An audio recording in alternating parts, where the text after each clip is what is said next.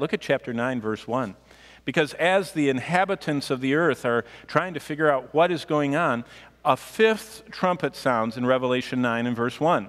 And John sees an angelic creature falling like a burning meteor to the earth. Only John sees he's holding a key, and what a key he's holding. Now, probably the burning messenger is Lucifer. And Lucifer has been given by God the key to the penitentiary, the pit that holds the really bad demons. I mean, demons are all bad, and they're filthy and murderous and liars and wicked, and they're behind all the horrors that are going on around us. But there's some ones that are so bad that God doesn't let them out because they're so malignant, so evil, so destructive.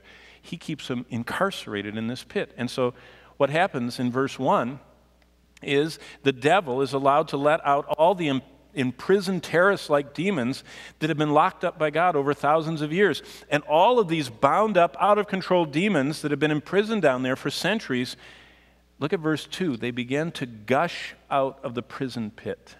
Now, it describes, verse 2, notice what it says, like smoke, the smoke of a furnace, and the sun is darkened by reason of the smoke of the pit.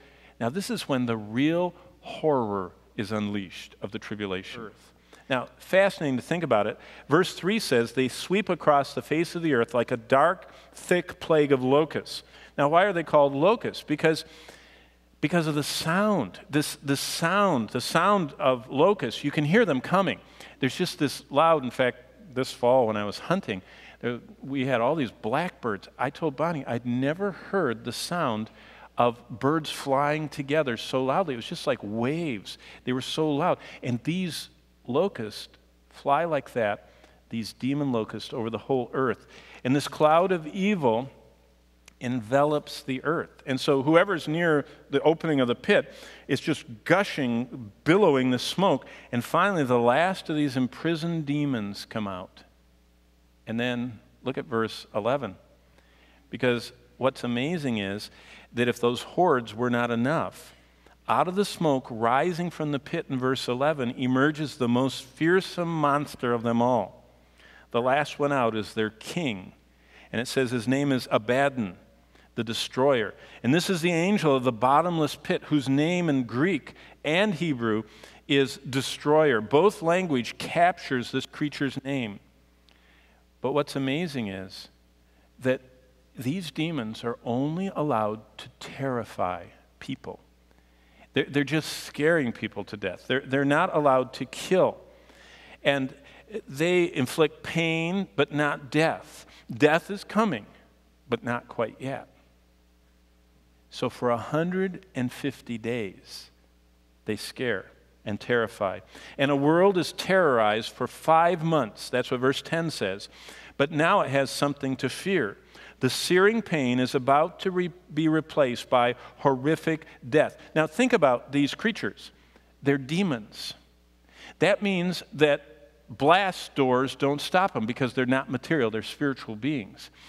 Glass doesn't stop them. 3 feet of reinforced cement doesn't stop them. No bunkers, 7 stories below the Pentagon doesn't do you any good. Okay, Cheyenne Mountain, you're inside with them, and you're the one stuck. They're in there, and the door is shut. See, these things are horrible. You can just imagine.